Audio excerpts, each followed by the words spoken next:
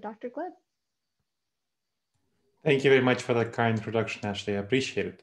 All right, everyone, let's talk about defeating unconscious bias.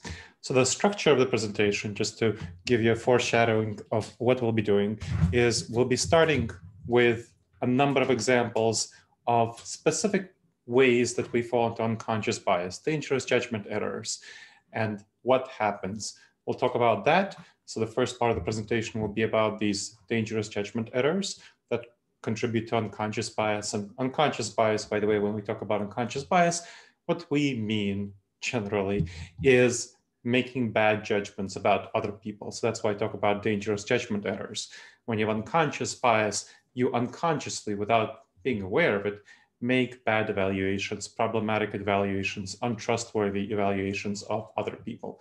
And of course, that's really problematic for managing projects in an effective way, whether you make bad judgments about other people or they make bad judgments about you or they make bad judgments about each other.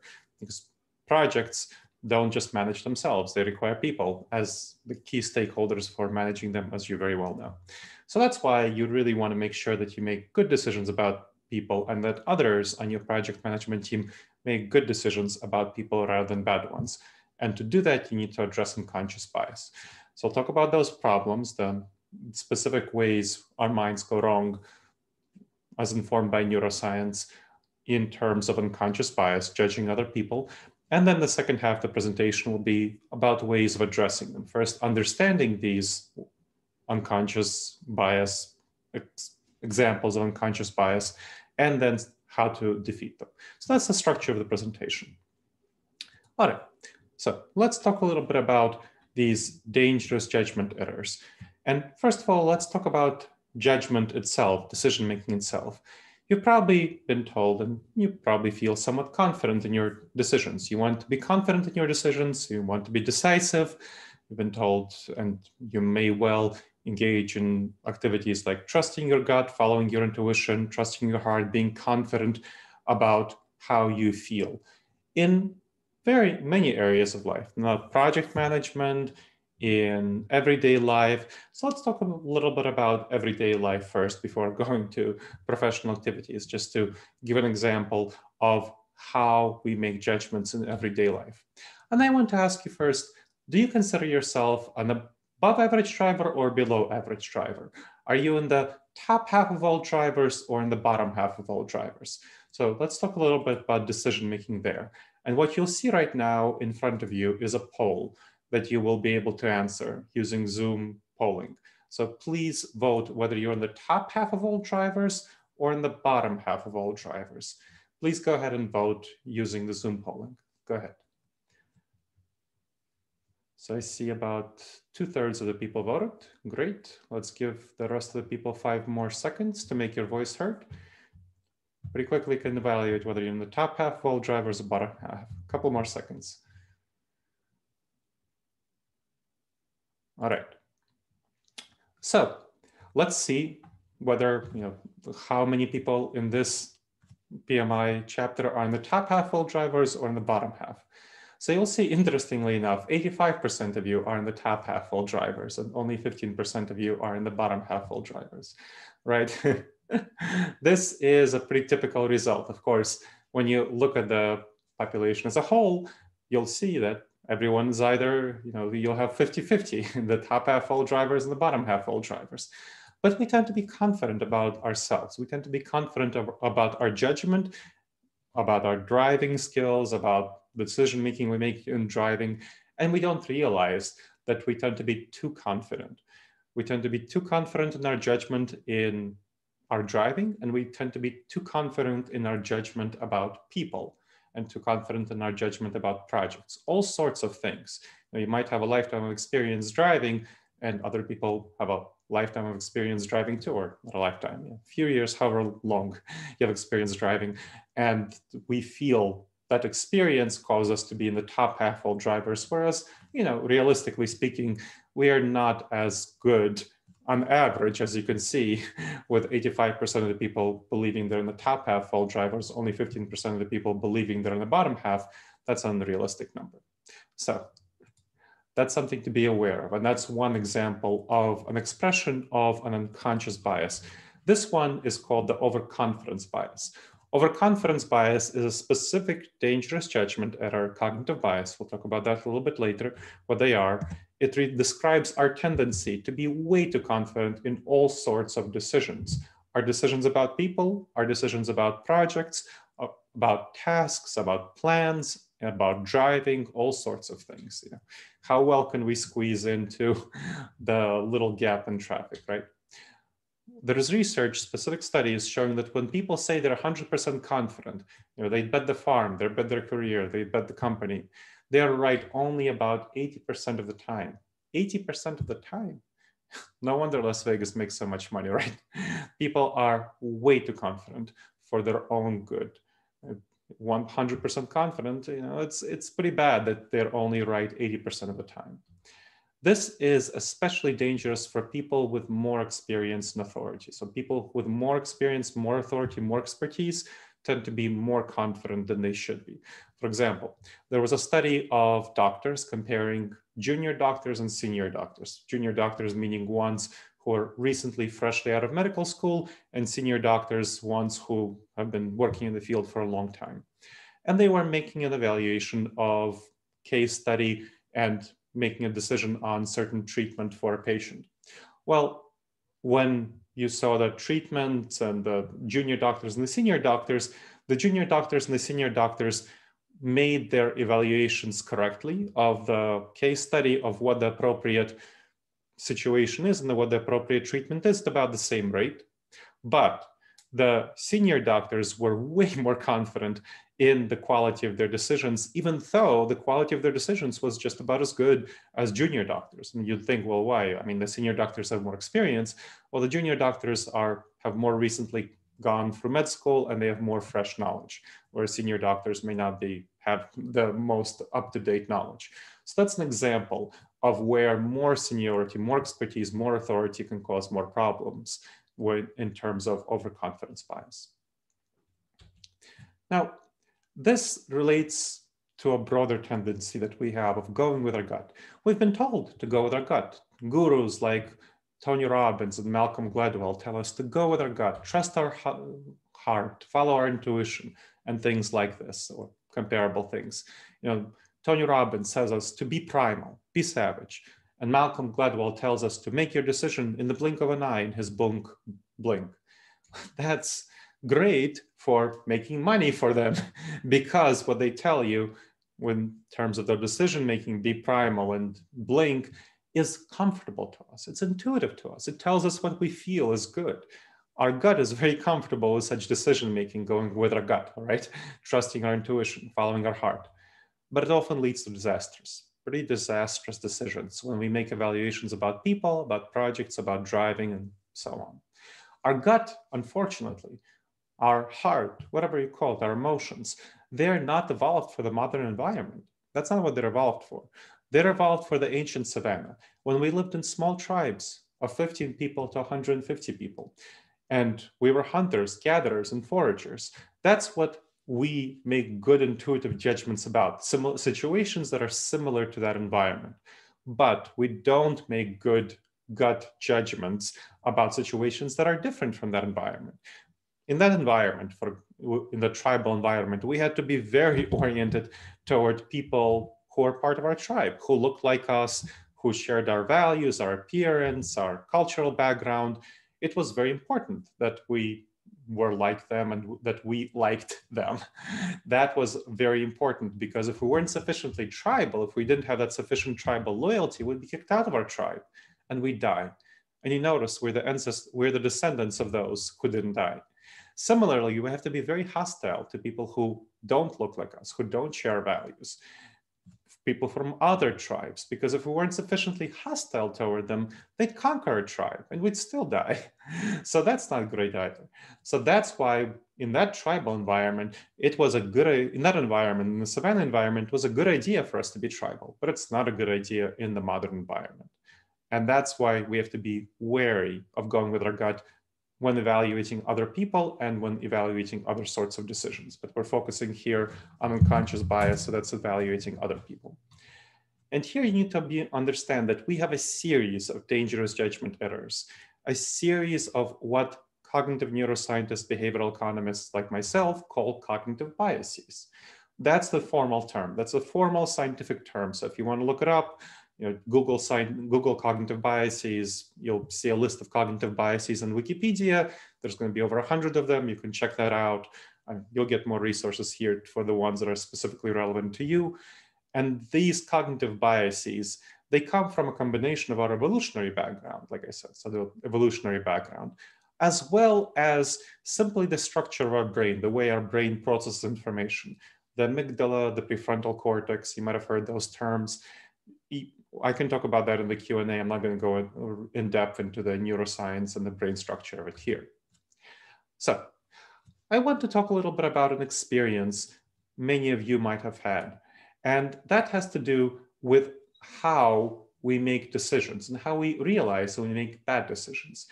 Did you ever have the following happen to you? And again, look at the poll. You can answer it in the poll. You made a bad decision, and you're looking back, you realize you had the information needed to make a better decision. I know it happened to me. I remember when I promoted in my team, I run a company called Disaster Avoidance Experts. It's a future-proofing consultancy. And I promoted one of my staff to assistant manager. And I thought she would do really well, but she really didn't. She was pretty bad. She micromanaged people. She couldn't let go of her previous role. And looking back, I realized that there were certain signs that she was not going to be a good promotion when I made the promotion. But I kind of ignored those signs. And I fell into overconfidence about her being a good person to promote.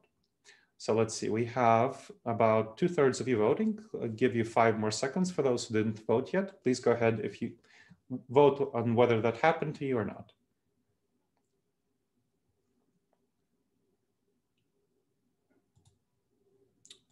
All right, so we see that overwhelmingly that happened to literally everyone.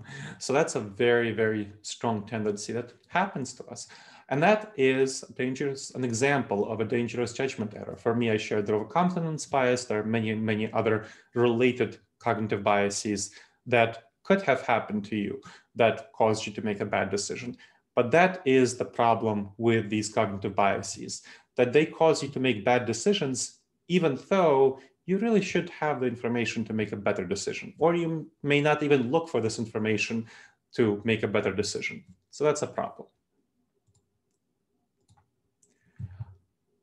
Let's talk a little bit about something that many of you might have wondered when I started speaking. Where are you from? Not when I just came on, not when you immediately saw me, I looked like a mainstream, normal, white American male, but I obviously have an accent, right? So it's clear from when I start speaking that I'm not from around here in the US. So where are you from is a question I often get asked, and I'll be happy to share. It's a small country in Eastern Europe called Moldova. It's so small, it's a small landlocked country. It's so small that it needs an arrow to point to it to write the name. So tiny country. My parents came from there in 1991 when I was 10. So they brought me over, and I was really glad that they came, especially in 1996 when I read about a world values survey that was taken. And that world values survey showed that of all the countries surveyed, Moldova was the least happy country in the world. The least happy country in the world. I don't know why. I was 10 when I left, but that made me especially glad when I left. My parents settled in New York City, so that's where I grew up. That's home for me. And then in New York City, it's a cultural melting pot, very diverse place, so different from North Alabama in that regard. The amount of diversity in New York City. So you have all sorts of different accents around you. And I didn't feel the need to get rid of my accent. Many immigrants chose to drop their accents, especially when they came to places like North Alabama or where I'm right now, Columbus, Ohio. But in New York City, it didn't feel like it was something important, so I chose to keep my accent. My parents taught me to be proud of my cultural heritage, so that was great. But unfortunately, as I later learned when pursuing my doctoral degree, my PhD, that was kind of a dumb decision on my part because of a phenomenon called accent discrimination. Accent discrimination. It's a perception that those with foreign accents are less trustworthy.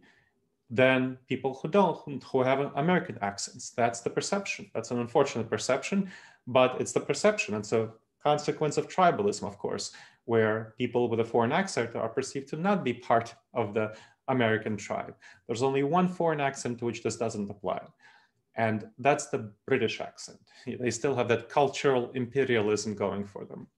But generally to accents like mine and others, it does apply. And that accent discrimination is a subcomponent of two cognitive biases, two specific cognitive biases called the halo effect and the horns effect. The halo effect and the horns effect. Specifically, accent discrimination belongs to the horns effect. It refers to people having little horns. If you dislike one characteristic of someone, so one characteristic of someone, if you dislike one characteristic that indicates that they're not part of your tribe, whether because they have an accent, whether because they have a different appearance than you, whether there's a gender, you're uncomfortable with their gender identity, whether it's a religion issue, whether it's a politics issue, different religion, different politics, whatever it is, the things that are significant to you, that feel important. Maybe they went to a college that you don't like, that's a rival of your college. So if you dislike one characteristic of them, then you'll have two negative views of their other characteristics. And the same thing for if you like one characteristic of them.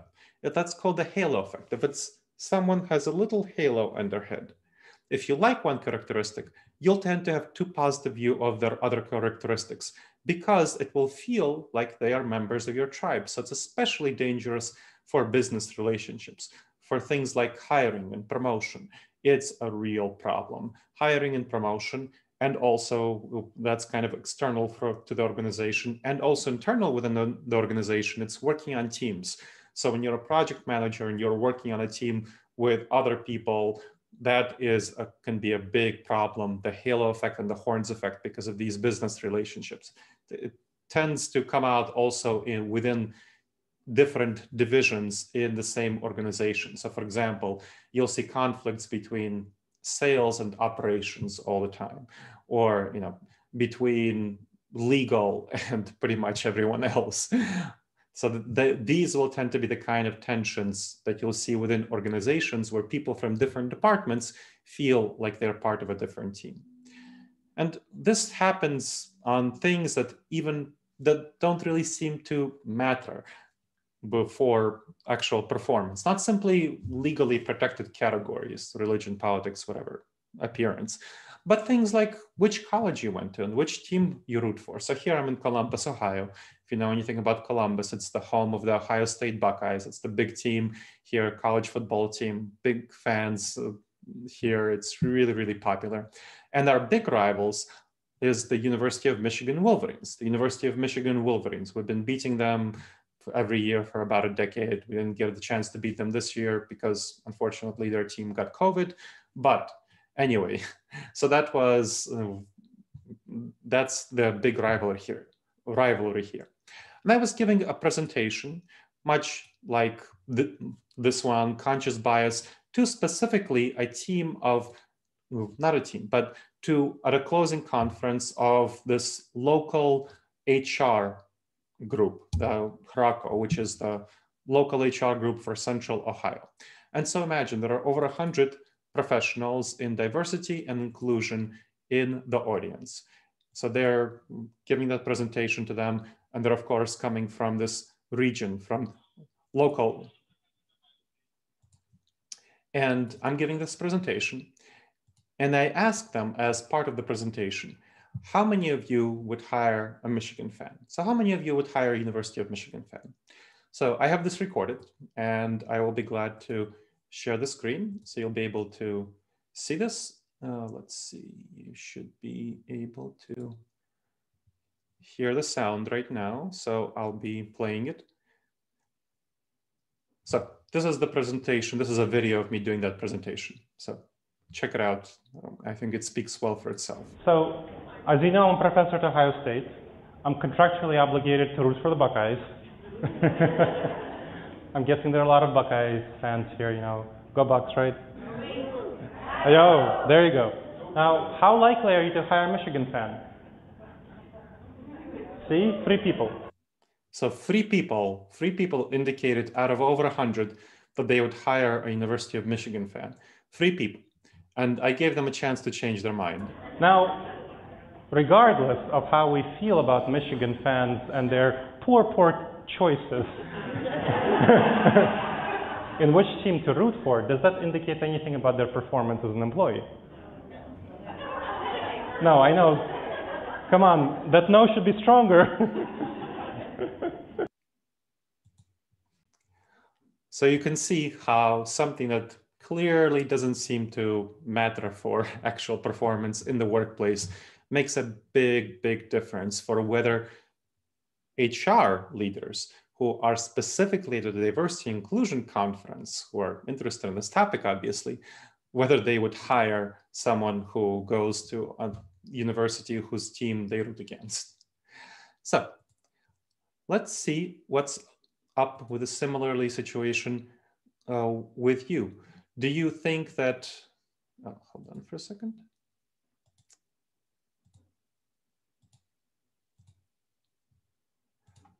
So I'm curious whether that's a problem for you. So you can put it in the chat. I'd be curious to learn in the chat whether you feel that's a problem in your organization or not. And you can share what kind of a problem it is, what's an example of that problem that you've seen in your organization.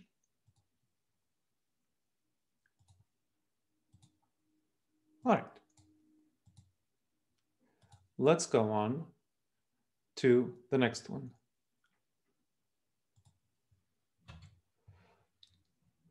So I want to talk a little bit about another cognitive bias pair that we don't often tend to think about when we think about unconscious bias, when we think about things having to do with discrimination. And this has to do with cognitive diversity, the way we think differently, not only the way we act differently or appear differently or root for different teams. The optimism bias and the pessimism bias. The optimism bias and the pessimism bias are 2 important cognitive biases. So the optimism bias has to do with people who are really optimistic and see the world as full of opportunities, not full of threats. It's very opportunity-oriented people who are entrepreneurial, people who are creative, but who tend to have the problem of being too risk blind. That's definitely the case for me. So I tend to be way too optimistic about the world compared to how it actually is. You know, people who are creators, founders of companies, so I mentioned I founded the company Disaster Avoidance Expert, tend to be very entrepreneurial, creative, opportunity-oriented, and risk blind. I mean, I was going into it with my eyes open. I know about half of all startups fail within the first 5 years and 3/4 fail within the first 15. And so I took steps to address that because of my expertise. Most people don't, unfortunately, they tend to end up in the 75% of those percentages that fail. So that's the optimism bias. And the pessimism bias is the opposite. It's people who are focusing on managing threats. They see the world as more of a hostile place, and they want to focus on managing threats. They focus on stabilizing situations. They focus on improving things, but they tend to be too risk averse. So that's kind of their contrast. Now, when you think about teams and collaborations, if you tend to be the person who is more pessimistic, you'll tend to see optimists as just, giving half-baked ideas and shooting from the hip. So I'm the kind of person who wakes up in the morning and I have 20 ideas before breakfast and I think they're all brilliant. And that is how you would identify someone who's optimistic. Now, if you're optimistic and you deal with pessimistic people, you'll tend to see them as the Mrs. No or Mr. No, who are really reject everything, oppose everything, seem hostile, seem critical. That's the perception from both sides. And that's not great because it's really important that you work together. The research shows that in order to manage a project effectively, make good decisions on it, you need at least 2 on your team of of both optimistic and pessimistic, because the optimists are great at generating ideas. So I have 20 ideas, like I said before breakfast, and I think they're all brilliant. But if we had all optimists on a team of 6 people, then we'd have 120 ideas before breakfast, and we'd be reinforcing each other and saying, these are all great ideas, and we'd be running in 120 different directions, and we'd get nothing done. That's not great. So it's very important to have pessimists on the team as well. Pessimists, I click very well with optimists. I like working with optimists. I like bringing optimists on my team. And it's very tempting for me to just bring in other optimists. That's the halo effect, right? I have a horns effect toward pessimists. But because I know about this, I make sure to bring on my team, hire into my company some people who are pessimists, and I give them these 20 brilliant ideas I have before breakfast, and they say, well, these are all half-baked potatoes, but these 3 may be worth finishing baking. And they look at these ideas, they fix all the flaws, and they implement them very well. So the pessimists tend to be very good at implementing ideas. And so that's their strength. They tend to be very good at evaluating ideas and implementing them. So that's why when you do brainstorming, traditional brainstorming does not work very well at all. You do not want to have pessimists in the initial stage of brainstorming. It's just unnecessary stress and emotional labor for them. You want to have optimists brainstorm ideas and then give them over, hand over ownership completely to pessimists, and then have pessimists evaluate the ideas and implement them effectively. So that's kind of an example of a much better way to collaborate. So let's do a poll on this topic. Do you think it would be valuable for your team to investigate and address any negative impacts from the optimism bias or the pessimism bias in your organization? So please go ahead and vote. Do you think that would be a valuable thing for you to do?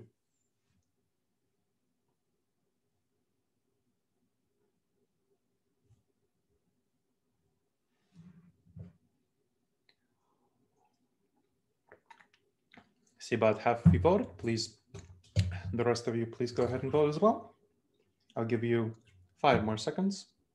Make your voice heard.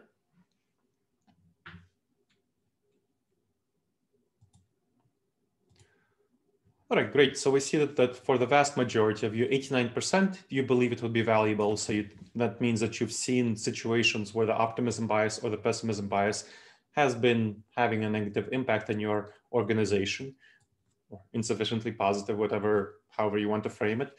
And then you think it would be valuable for you to address it. Great.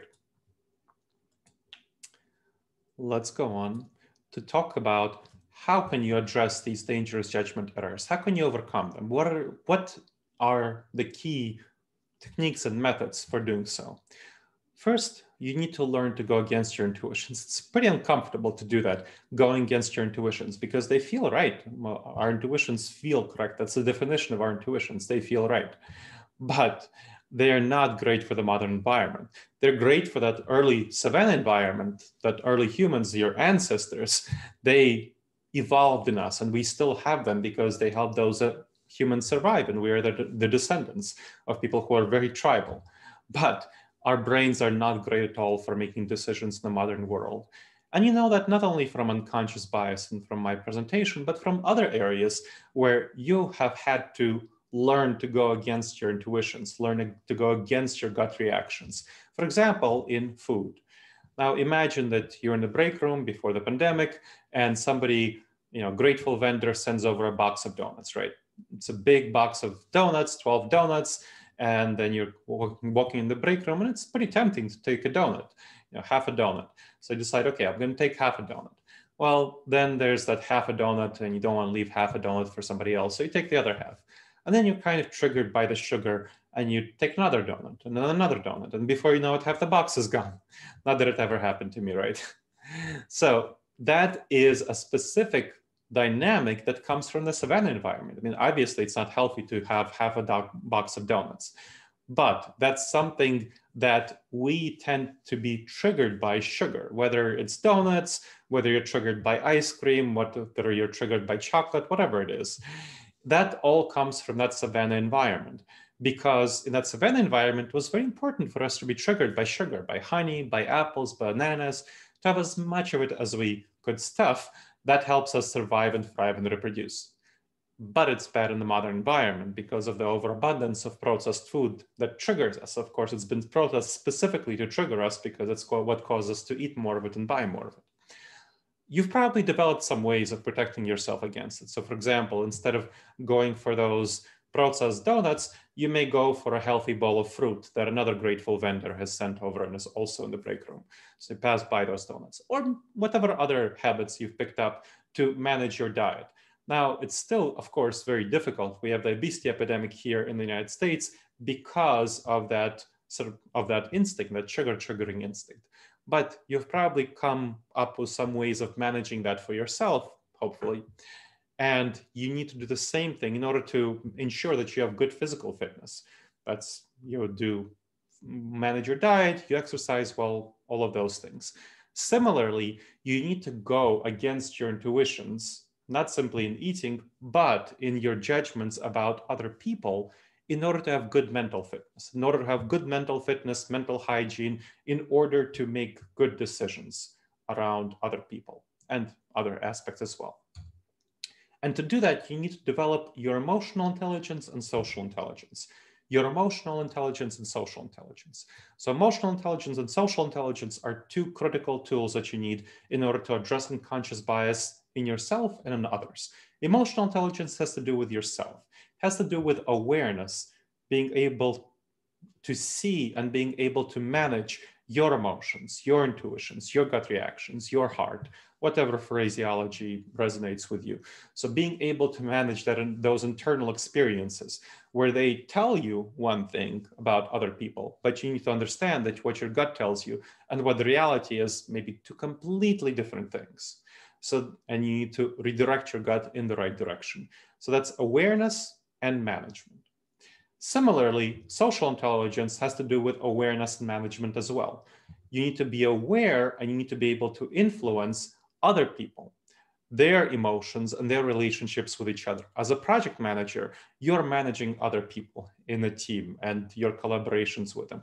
Or if it's not a formal team, then it's your relationships with a number of stakeholders you need to manage. You need to understand what kind of biases they tend to fall into.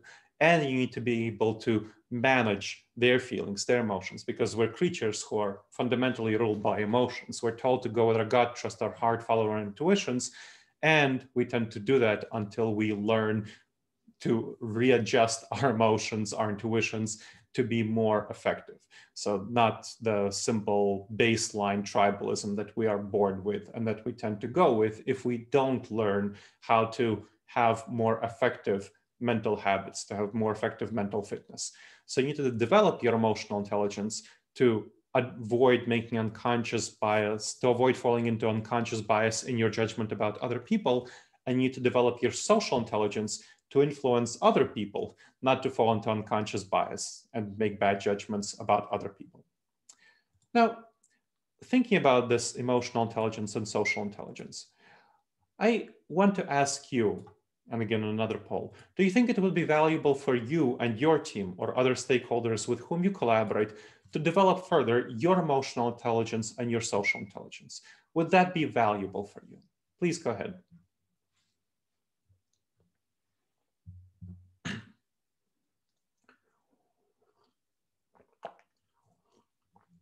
All right, give you 5 more seconds to vote if you haven't yet.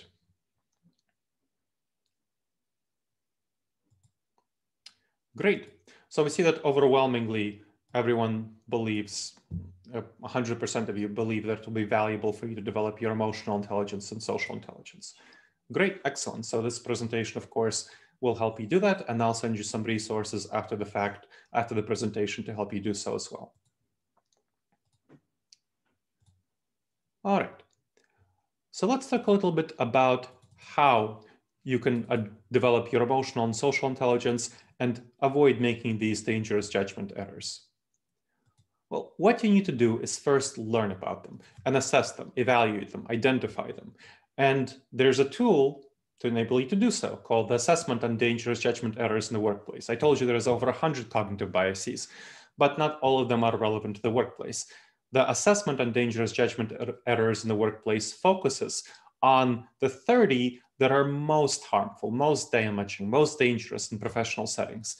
It helps you evaluate their extent, which ones are present, and their impact, how impactful they are in your workplace, and provides you with the next steps for addressing them. I'll give you take a glance at this assessment, and so you could see what it's about. We will not go in depth into it. We will not go into the next steps. Just know that I'll let you take a look at the questions. So we'll take a look at the questions, the assessment part. And the second part of the assessment, which you'll get yourself, allows you to actually evaluate their impact and take the next steps. So I want you to bring up the chat. You should all see the chat. You should all see the assessment right now, and we'll be using the chat feature for this. So the assessment talks about the directions.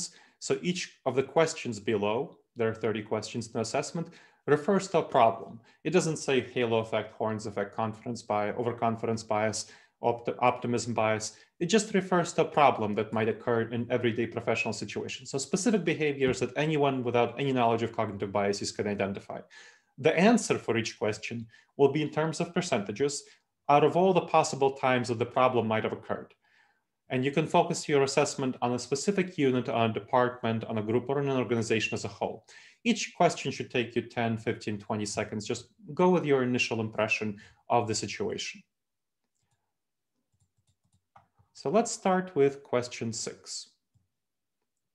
When a potential or current employee was evaluated, in what percentage of the situations was the evaluation too positive due to factors not relevant to their job competency or organizational fit? So please answer in the chat.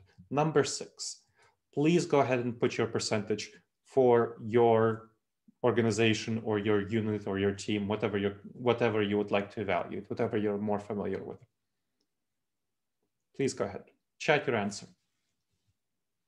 So we see 70%, 33%, 25%, 60%, 40%, 70%, I think Robert, 50%, yes. 40%, 60%, 50%.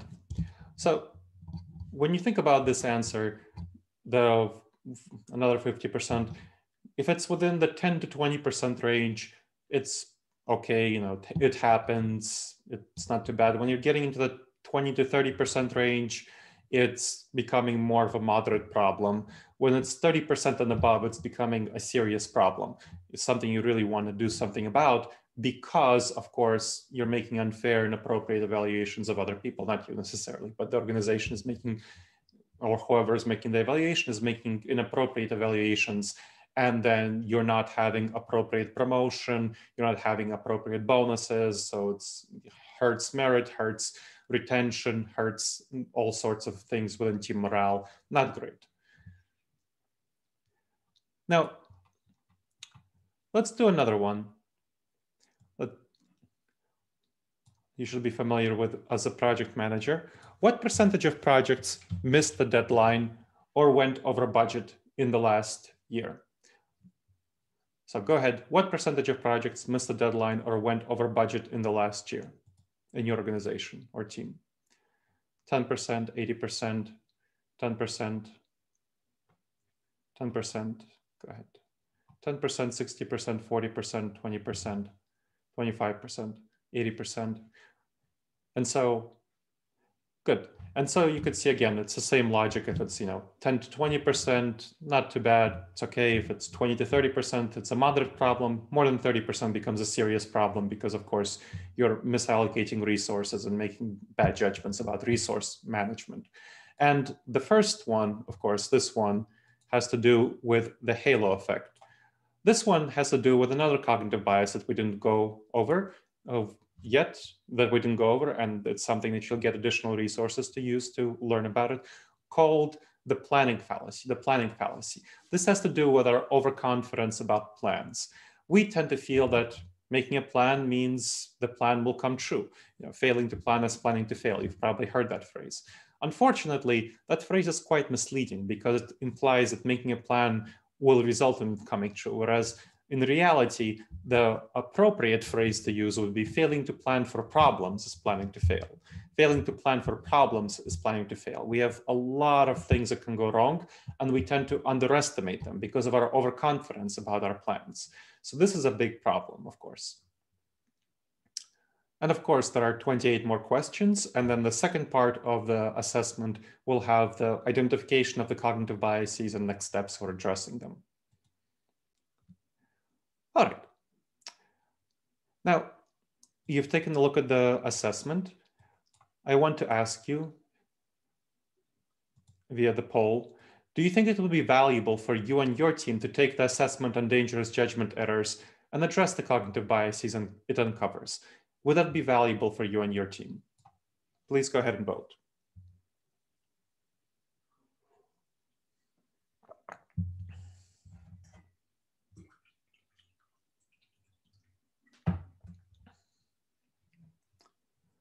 I see about 3/4 of you voted, so I'll give you 5 more seconds. Make your voice heard.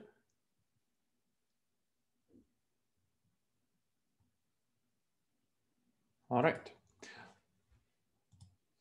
Great, so we see that the large majority of you think it would be valuable for you to take the assessment and address the dangerous judgment errors it uncovers. Great to hear it. I'm glad that you believe it will be. Overwhelming majority of you, 84%, believe it would be valuable for you. Excellent. Let's talk about a technique that you can use as you identify these dangerous judgment errors, as you learn about them, or even without using the assessment. So you don't have to have the assessment to use this technique. I would advocate that you do both, strongly advocate that you do both, but this technique can be used without the assessment. And this is a technique to get good enough decisions on other people when you're making evaluations of other people, or all sorts of other decisions. 5 questions to avoid decision disasters. So this is when you want to have a good enough decision.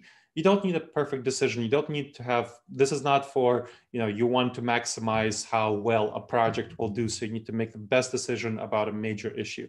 This is for good enough decisions. The kind of things that you make, 5 to 10 decisions a day. How do you write an email effectively to an important client or an important stakeholder? Who do you involve in a meeting?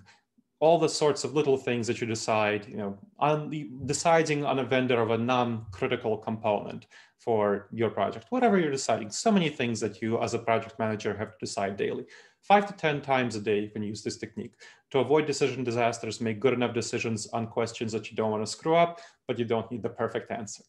First, you want to think about what important information didn't I yet fully consider? So what evidence didn't you take into account? It's very tempting for us to look for information that confirms our beliefs and ignore information that doesn't. That's called the confirmation bias. So that's the first part of this question. What important evidence did you consider? So look at that information twice as hard that goes against your intuitions. And the second part is important information. You don't want to fall into analysis paralysis. So you want to look for important information, but you don't want to look for too much information. So decide what information is important for each question. Of course, the bigger the question, the more resources it is, the more information you might want to consider. Second, what dangerous judgment errors didn't I yet address? We talked about the assessment on dangerous judgment errors, so that might be a very useful tool for you to use in this situation. Once you go through it, you'll learn about dangerous judgment errors and ones that you really want to address for each particular decision. What would a trusted and objective advisor suggest I do? So think about that angel on your shoulder. What would they suggest you do in this situation? Think about maybe a peer member of your project management chapter. What would they suggest you do in this situation? Think about a trusted coach, a consultant, a mentor of some sort. You get about 50% of the benefit by stepping outside of yourself and evaluating the situation. And you get the other 50% of the benefit if it's a significant enough question, just by calling this person. So easy to do that, right? Next, as you're implementing, thinking about the implementation, think about all the ways this could fail, all the ways this decision could fail. Think about it, reflect on it, and address these problems in advance. So you want to address these problems in advance of them occurring. Finally, what new information would cause me to revisit this decision? As you make the decision and implement it, think about metrics you would use to evaluate whether this decision is going well or not. You can set a specific timeline for reevaluation. Reevaluate it in 2 weeks, or you could set a specific number for reevaluation, reevaluate once we hit a certain project deadline or a certain number of orders shipped or something like that.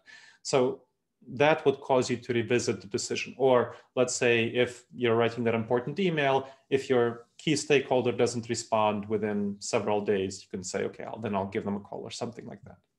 So that's the way that you would use the 5 questions to avoid decision disasters in order to address unconscious bias in your decisions about other people, or of course, other sorts of decisions. Now, let's go again to the poll. Do you think it would be valuable for you and your team to use the 5 questions to avoid decision disasters technique, to avoid making bad decisions, just make good enough decisions? So please go ahead and vote. I see about 50% of you voted. Let's get the rest of the people voting. Give you 5 more seconds.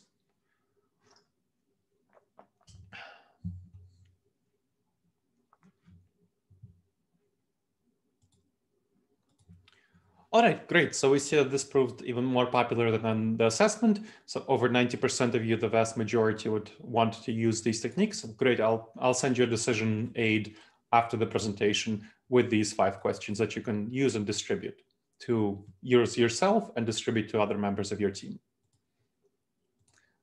And talking about these resources, let's get to the resources that I promised. So 3 additional resources that you can get after this presentation would be the assessment on dangerous judgment errors in the workplace, the decision aid on 5 key questions to avoid decision disasters, and sample chapters from my best-selling book, The Blind Spots Between Us, How to Overcome Unconscious Cognitive Bias and Build Better Relationships. And of course, this presentation, that's what it's based on, and a coaching session with me. There are free open slots, so first come, first serve. Whoever claims them first will get them, and I'll send you an email. You just respond to that email and schedule your slot. Okay, so similarly, we'll do the polling. Would you like to get the key post-webinar additional free resources from the trainer? Please go ahead and vote. All right, and while folks are voting, I will look forward to taking any questions that you might have about the presentation.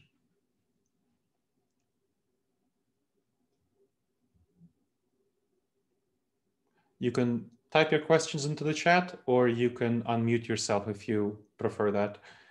Either way is fine.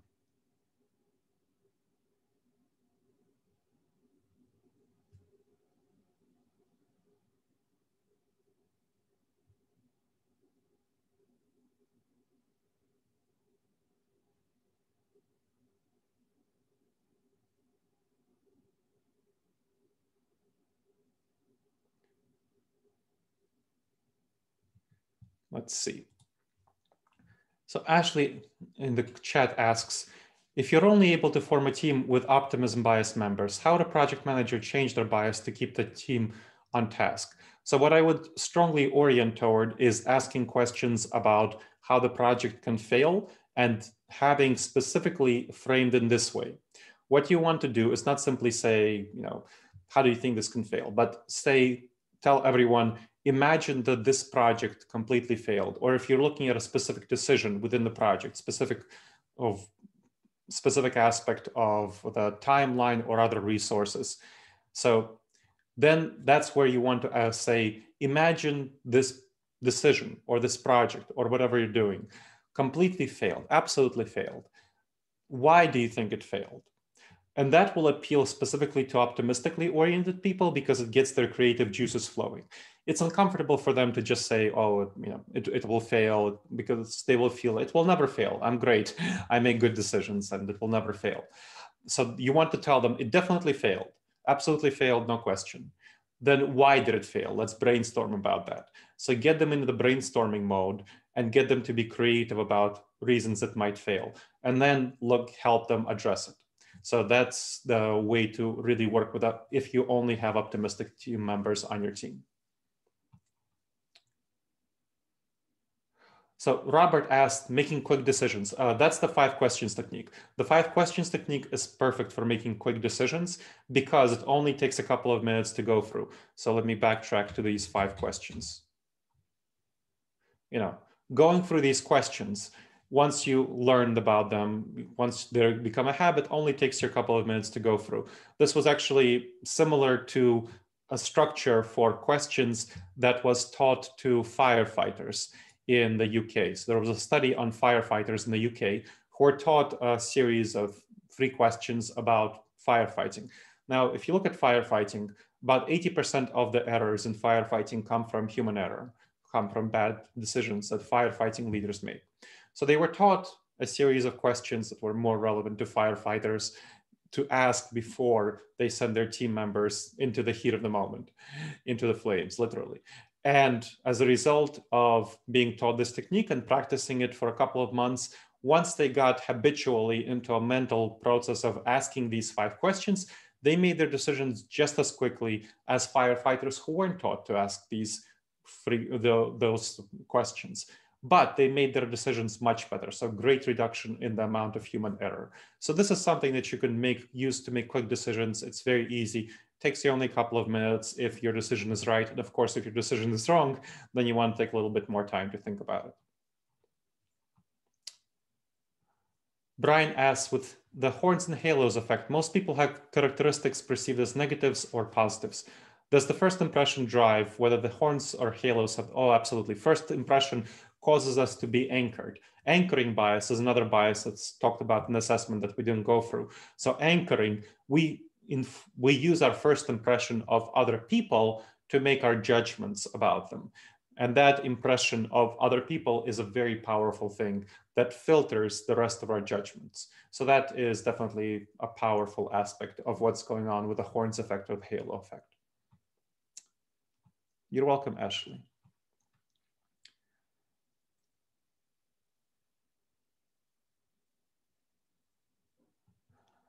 So Austin asks, if the best approach to avoiding unconscious bias is being aware or mindful of it, what's the best approach to take when only a portion of a team or organization is willing to acknowledge or address unconscious bias? How do you get the whole group to buy in? Well, that's one of the things that I recommend. That's one of the reasons I recommend using the assessment, because it doesn't talk about the unconscious bias as a thing. It talks about, here are specific behaviors. Is there ever a time, within the last year, how many people were judged too positively within this organization is one of the questions that you all took. How many people were judged too negatively based on factors that weren't relevant to organizational fit or so on? I will guarantee to you, Austin, that you'll have plenty of people who are unwilling to acknowledge unconscious bias as a thing, as unconscious bias will say, oh yeah, lots of people were evaluated too positively, or oh yeah, lots of people were evaluated too negatively, including me, right? And that will get the conversation going. So you don't want to use this term, but you want to use the assessment, and you want to focus on behaviors that many people will acknowledge. And then from that, you go on to, well, okay, so there were lots of people who were judged unfairly positively. What caused that judgment? What caused that evaluation? And then you dig into it. And that's where you go into revealing the causes of unconscious bias. And you show to these people who are not willing to acknowledge unconscious bias that it's definitely present and it harms them. It's bad for them because of these unfair assessments. And that helps other people be more into discussing it. Let's see. Great, I'm glad you're going to give it a try, Robert. And let's see if there's any other questions. You're welcome, Austin. Glad that that was helpful. Any other questions? And I think Michael has to go. Okay, Michael, no worries.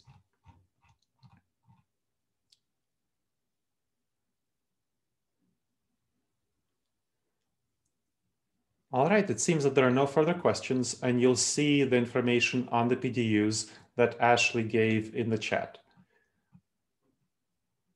So just use that, copy paste it, and then that will give you information on the next steps. I hope you've found it helpful, and I will send you the information after the presentation. All right, everyone. Thank you, Dr. Gleb. And on behalf of PMI NAC, I'd like to thank you very much for this fantastic presentation. I think our viewers really enjoyed it. And we look forward to seeing your work and hopefully a couple more books coming out.